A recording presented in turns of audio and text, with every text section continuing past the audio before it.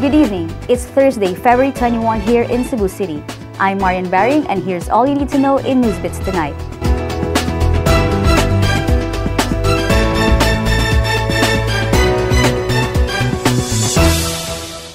San Fernando Mayor Lakambini Reluya has put out a 2.2 million bounty on the killers of her husband and 2 trusted aides. Here's Romaine Rivera for the details. A 2.2 million peso bounty on the killers of San Fernando Association of Barangay Council's president, Rodrigo Reluya Jr., and 2 other municipal employees has been put out by San Fernando Mayor Lakambini Reluya. The mayor faced the press for the first time Thursday since the January 22 ambush in Talisay City. Reluya said the money was raised by her family and friends. She also provided numbers where people may call to disclose any information that may lead to the arrest of the mastermind of the ambush. Reluya also said that she has no plans of withdrawing from the 2019 elections. Even more so, the ambush incident motivated her to pursue her candidacy. Earlier this week, the police regional office in Central Visayas granted Reluya's request for police escort for the campaign period. Romaine Rivera, NewsBits Tonight. The Cebu City Police Office said that the pronouncement of President Rodrigo Duterte that Ashley Abad was the source of ecstasy will not affect the investigation on the case. Here's Justin Vistil for the details. Cebu City Police Office Director Ruina Garma said the pronouncement of President Rodrigo Duterte on Wednesday that Ashley Abad was the source of ecstasy will not affect their investigation on the case.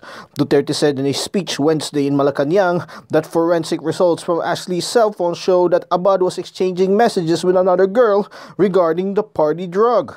It was also found out that Abad reserved 1 tablet of ecstasy for her boyfriend Nell Spencer Chu.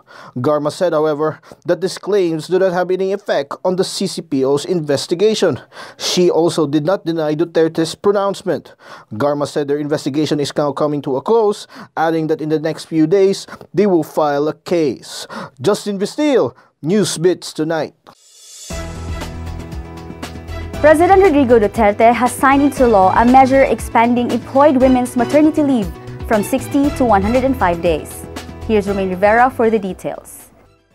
President Rodrigo Duterte has signed into law the expanded maternity leave, the palace confirmed Thursday. Although the palace has yet to release a copy of the newly signed law, Executive Secretary Salvador Medial-Diaz said Duterte signed it Wednesday. The law guarantees all working mothers with 105 days period of paid maternity leave credits, 7 days of which are transferable to fathers. Working mothers may opt to extend their leave for an additional 30 unpaid days, while single mothers are granted an additional 15 days. Prior to the enactment of this law, working women were entitled to 60 days of paid leave for normal delivery and 78 days for cesarean delivery. Those who do not impose the expanded maternity leave to employees will be penalized with around 20,000 pesos. Chari Coronel, NewsBits Tonight.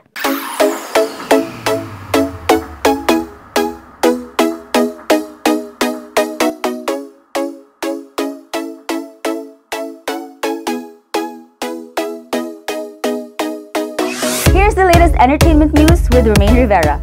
High-spirited Pinoy fans welcomed Miss Universe 2018 Catriona Gray with a homecoming parade Thursday afternoon. Riding on a lava-inspired float, Catriona paraded the streets of Metro Manila starting from Sofitel Hotel Grounds, Manila, and ending at Ayala Avenue, Makati. Employees of establishments where the parade passed by briefly went out of the streets to catch a glimpse of the 4th Miss Universe from the Philippines. Catriona did not disappoint her fans as she gave her all in interacting with the people who waited for her. Various social media platforms were then flooded with photos and videos of Catriona alongside proud statements from the ever-supportive Filipino fans. Welcome home, Catriona.